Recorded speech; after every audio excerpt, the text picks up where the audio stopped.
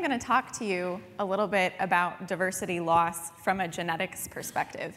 And I think this is really fitting because yesterday, if any of you were on social media, which I think pretty much everyone is now, yesterday was Endangered Species Day, and there were some great conversations going on about which of our species are most at risk and what we can do about it in the future. And you might be asking yourself, what does improving a Siberian tiger's dating profile have to do with diversity loss? We're losing global diversity.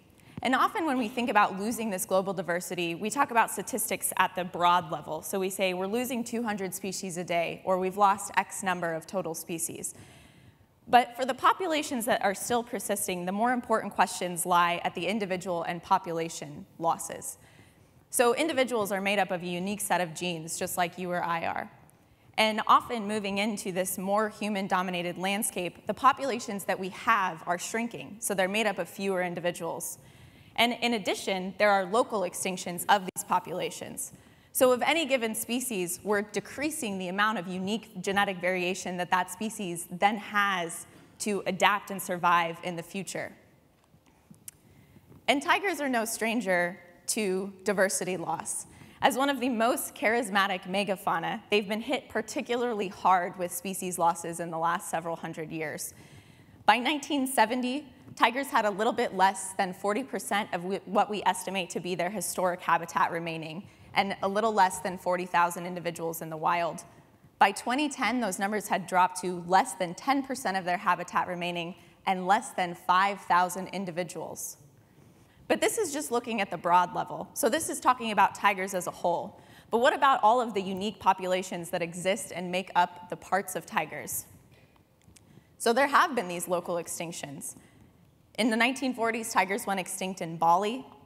In the 1970s, they went extinct in Central Asia. In the 1980s, they went extinct in Java. And in the 1990s, they went extinct in South China.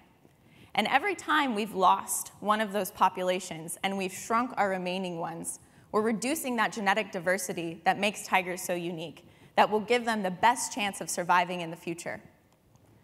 And if we look at this from a geographic perspective, you can see tigers' present range here in green on the screen, with human population density mapped in blue, with a darker blue color, meaning higher human population density levels. Human population growth is only going to increase. This is something that we've all accepted. And so as human population densities increase, we're only going to continue to fragment the populations that remain for tigers. And what we've seen so far when we've looked at a genetic level is that for many of these species that have shrunk in these ways, for tigers, most subspecies have very little diversity. So in this graph here on the left, you can see a representation of what we found when we looked at just a part of the tiger genome. So this is just a small part, the mitochondrial genome. And when in the places that there are one dot, that means that every time we looked at an individual in that locality, when we looked at the genetic level, these individuals were identical. Of course, this is only a small peek into what's going on at the genome wide, but this still does not bode well for tigers.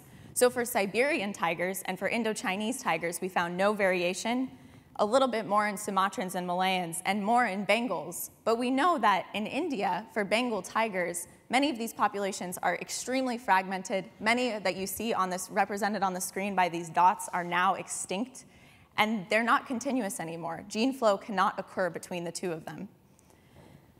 So if genetic diversity will ensure an adequate toolkit for the future, how do we ensure that tigers are retaining that diversity? How do we deal with the fact that we're going to be facing many small populations in the future? And first, let me just convince you that genetic diversity is important and why we should be considering it and bringing it into part of the conversation about biodiversity loss. So here's a white tiger. White tigers occur naturally in the wild. It's a genetic variant that causes this white phenotype, except for it's extraordinarily rare and only occurs in Bengal tigers in India. However, these tigers are beautiful, and people wanted more of them. So what they did was that they began to breed very closely related individuals together to give themselves the best chance of getting another white tiger. And this is what we call inbreeding, when you breed very closely related individuals together. But what we begin to see is that when you breed very closely related individuals together and you homogenize that diversity at the genomic level, you begin to see other side effects, like this tiger here, which has crossed eyes, and other health problems which we've seen also in human populations. You may also be familiar with the story of the Florida panther. In the early 1990s, the Florida panther only had 8 females left in the population. In addition to there only being 8 females left, the males were showing very strong signs of being completely sterile. So for a population that's already struggling, this is an additional problem that they're having to deal with. What the managers decided to do was bring other individuals from a unique population of panthers in Texas in order to genetically rescue. And these individuals, this population, was able to rebound, but still faces extreme challenges in overcoming these human influences.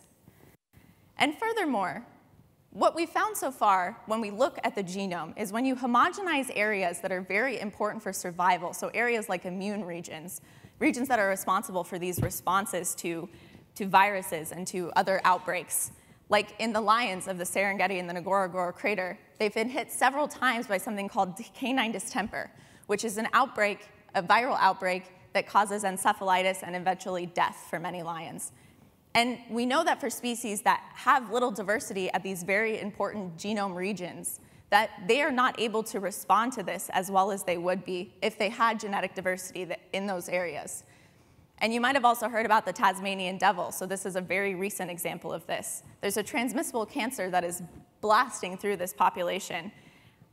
We think that several individuals have developed resistance, but I wouldn't want to take my bets on increasingly smaller populations that just one individual, 1 or 2 individuals, will hold the key to that resistance.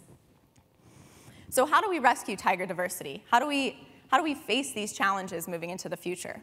So if we think about the timelines of tigers over evolutionary history, initially tigers were well admixed. When they first evolved, they were probably all kind of in one place, and the gene flow was pretty good between them. They then evolved over very long periods of time into the 5 subspecies that we know today, which are genetically and geographically extinct and can be seen listed here. Independently, all of these subspecies are or may be headed for extinction. Either way, they're in trouble. So one idea is that we can merge them. So similar to what the Florida panther story told us, we can take genes from other populations to sort of recover the diversity. And then we can recover them independently in their different geographic locations. But this is a complicated question.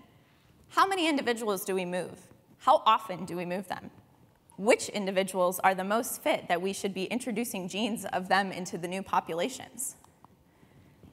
And the other problem that I've only barely touched on is these increasing human impacts that we're facing. So more tigers exist in captivity in the wild, which is an astounding statistic. In the US alone, there are between 5,000 and 10,000 tigers that are in non-accredited zoos and sanctuaries. So these are not managed breeding plans, like when you go to the San Francisco Zoo or the Oakland Zoo and you see tigers. These are tigers that exist, people breed for profit, for cub petting and for trade into the illegal wildlife trade. And we don't know anything about these populations. But what our lab does is we try and use genomic tools to better understand what diversity we have and what diversity we might be able to use to give species the best chance that they can in the future. So in this plot here, on the left side, you can see what a genomic signal looks like from one of the wild subspecies of tigers. So they're pure individuals, or what we would call pure individuals. And when we looked at the genomic level of the captive populations, what we found is that they actually are mixed. So their ancestry shows up genetically as being from mixed between all of these different unique subspecies. So this is the experiment that I detailed on the previous slide, kind of happening in real time. So this will give us a good idea of what we are looking at moving into the future. And furthermore, we've also found that tigers in captivity, because these populations were seeded before the large bottlenecks occurred in the wild, actually have relictual diversity or ancestral diversity. So diversity that is now extinct in the wild, we still have in captive populations. So they may be key moving forward. So I'll ask you again, should Siberian tigers seek exotic mates? This is a complicated question. There is no straightforward answer. But we must consider all of our options facing the critical losses in biodiversity that we are experiencing, these shrinking population sizes. We need more information on what we have and ways to preserve this diversity long term. And genomic sequencing of not only us, but of non-model organisms such as the tiger can help us to make these decisions. And some of these decisions may include migration and translocations between current populations or establishment of new ones. So if we think back to the first slide that I showed, we often think of biodiversity loss at the larger levels over very long periods of time. But remember that we need to think of it also at smaller levels so that we give the species that are remaining the best possible chance of survival and enhance their genetic toolkits into the future. I'd like to thank all of my funders as well as my labs and to you for listening. Thank you.